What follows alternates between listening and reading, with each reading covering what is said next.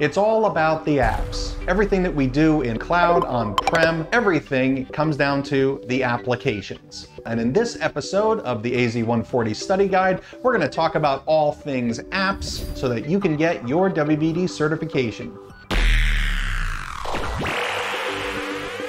I'm Dean Safola, and this is the Azure Academy. You can take the traditional approach and install your apps inside your images, and we covered how to do that in a previous video. Or you can take your systems that are already built and deploy applications to them. But in AVD, we have some additional options like FSLogix App Masking. This allows you to install all of your applications into your image and then control what applications your individual users are allowed to see. We have the additional option of being able to use MSIX AppAttach, which is now generally available. That means just like our profiles, we can keep our applications separate from our operating system, so we can update and manage and maintain all of them independently. And that gives us a lot of flexibility.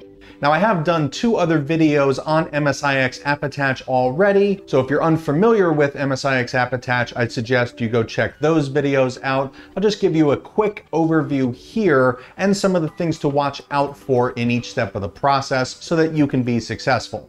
And there's a 7-step process to follow for MSIX AppAttach. First, we package, then test, expand, copy, grant, mount, and assign. In packaging, the thing to be aware of most of all is the kind of certificate you're using. This should be from your own certificate authority or an online CA. This cert would be stored on your systems where they're always stored, no change there. But if you're using a self-signed certificate that's not publicly trusted, you need to watch out for a few things. First, you're going to have to install this certificate on all of your session hosts. This can be done manually with a script or even through a group policy. And when you install it to your systems, it's going to have to go on the local machine into the Trusted People Certificate Store. For the testing step, I'm going to come back to that after we finish the overview, and I'll show you how I do mine. So the next thing on our list is to expand. This is where we take our MSIX package and a tool called the MSIX Manager and expand those files into a disk image. This image can be a .vhd or .vhdx file, although generally you wouldn't use vhdx, because all of the dynamic and scaling capabilities of vhdx really aren't necessary for AppAttach. Or you could use the new SimFS format, and that would be a .sim file. And the 2 questions I usually get here are 1, how big should my disk image be? And 2, what is this SimFS thing and why should I use it over VHD? For your image size, the best practice is a 1:3 ratio. And that means if your MSIX file is 100 megs in size, your disk image should be 300 megs. As for SimFS, that's a file-based image format, which is really a collection of a bunch of flat files that contain data and metadata. The reason for using them over VHDs is they attach and detach much faster from the host system and use less CPU and RAM. And having more resources available means you can either stack more apps on the same box or get more users. The copy section is pretty straightforward. We need to take our new disk image and bring it up to our file share. Now on the left, you can see I've got a .vhd file, and you're very familiar with those already. And on the right, we have our .sim file. And notice that there are several different files here. You will need all of them, not just the .sim itself. So whichever one you're using, copy all of the files up to your Azure file share, where you're going to be hosting your MSIX AppAttach from, and now we need to grant the permissions. As of this recording, Azure Files has 2 different sides to its permissions you need to think about: the Azure side and the Windows NTFS side. And you'll need to grant permissions on both sides to either the same group or host computer object in order for this to work. As for what permissions you grant, we need to follow the least privilege security model, and that means in your Azure files, you would grant the permission of storage, file, data, share, SMB, reader, and then the permissions on the Windows NTFS side would be modify. Read because we only need to see what's going on our file share, and then modify because we need to mount the image onto our session hosts. Speaking of mounting, we go then to the Azure portal and open up our host pool and mount our MSIX disk image. We need to have at least one session host in this host pool, and it needs to be available. Okay, if it's not available and healthy, the rest of this won't work. So now the package will be mounted onto the host, but it may not happen right away. The polling time for the WVD agent is every 5 minutes. So depending on where you are in that cycle, you may have to wait a little bit, so just be patient. If you're using a .vhd file in the session host, you can go to the disk manager and you should see it mounted on the system. But if you're using SimFS, you will not see it in the disk manager. Okay, disk manager is a very old tool and doesn't understand sim yet, so we need to use a command line tool in order to see the sim images mounted. So I've opened up an admin command prompt, and the command here is mount vol, and that'll show you every disk that is mounted on the system, including your SimFS files. And then we come to our last step, where we're going to assign our MSIX application to our app group and then give our permission to our users.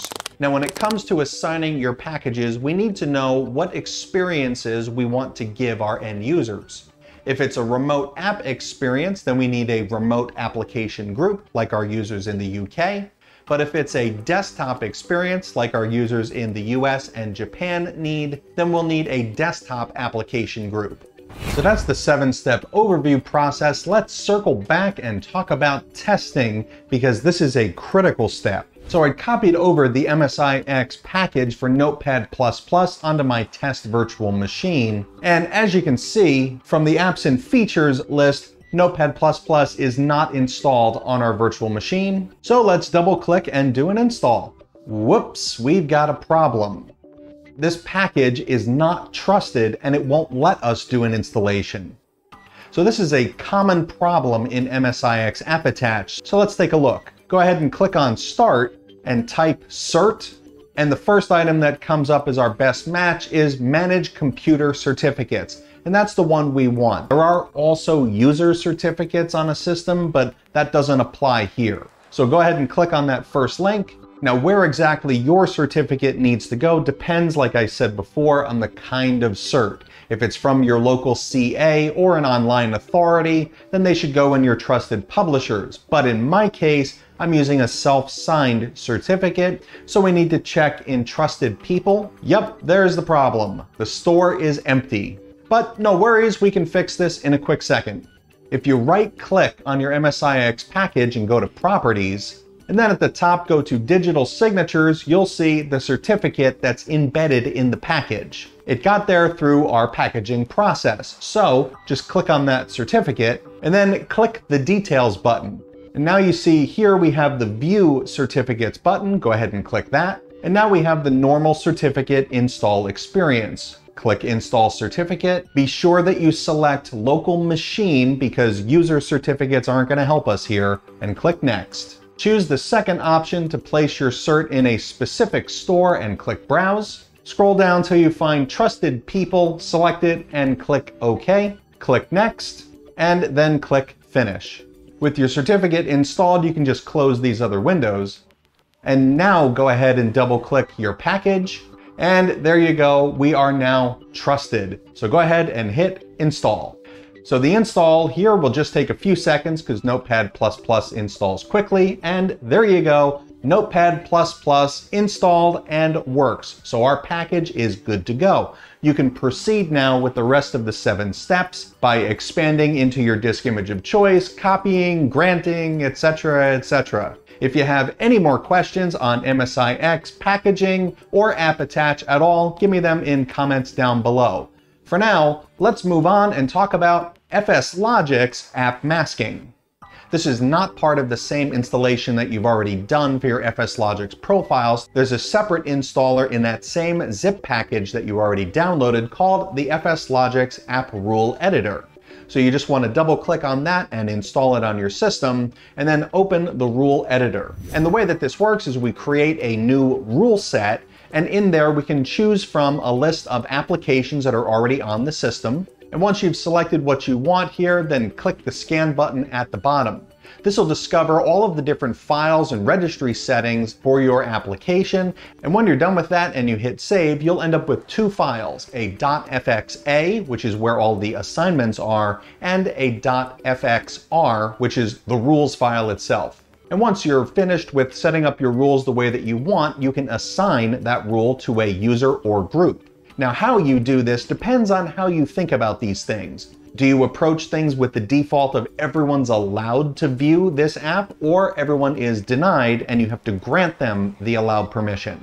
And there isn't necessarily a benefit to doing that either way, it's just how you want to manage. So that's a single machine. How do we scale app masking? Well, the best way is usually through group policy. So you need to put all of your rules files into a central location, and then you have a group policy which will copy those files down to the right location on your target session host. And that way your rules are applied on all of your systems appropriately and all of the users get the experience you want them to have.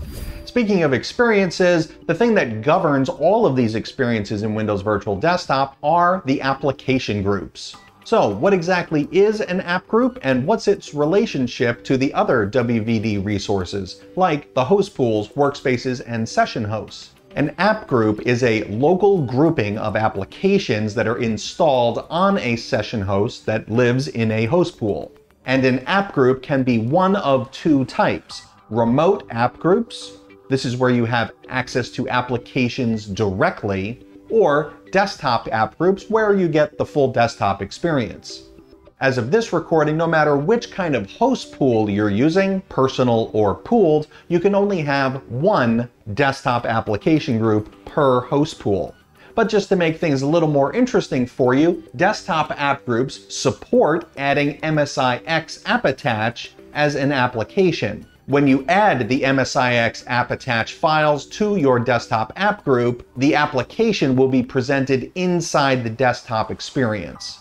So that's desktop app groups. Then we have the remote app groups. This is for pooled host pools only. But pooled host pools also can have desktop app groups, which means you can combine the two. Now, before you go crazy with this, remember back to video number 3 in the AZ-140 series where we talked about host pools and said that host pools are a collection of identical session hosts that serve the same kind of user workloads. So with that best practice in mind, I would recommend separating your desktops and remote apps into separate host pools so that each one of them can be focused on serving that particular kind of user. But hey, it's your host pool. So we can publish applications to our desktop and remote app groups. What else can we do with an app group? Well, this is where we assign users to access those applications. So when you click on your app groups, over on the left, you would click on Assignments. At the top, go ahead and hit Add, and then from the picker, just like always, you select your user or group,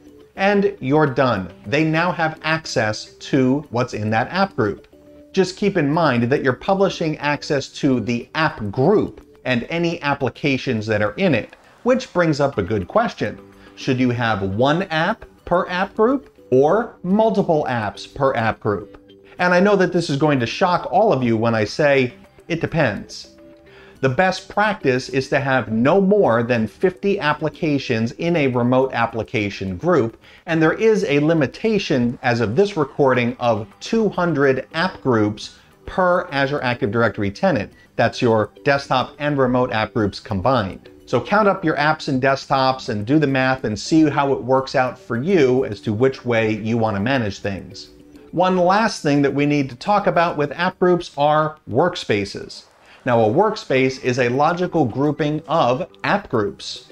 Each app group must be associated with a workspace for the users who've been allowed to use that app group can see their published applications.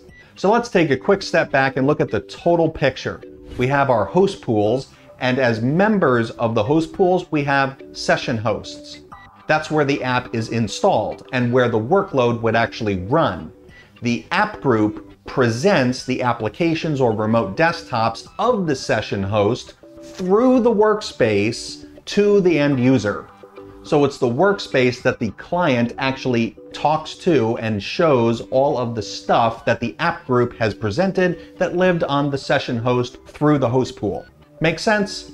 So that's WVD in a nutshell, and your app groups in particular. As usual, leave your comments and questions and suggestions for new video topics down below. And if this has been a help to you, go ahead and click that like button and consider subscribing to the Azure Academy so you can master the cloud.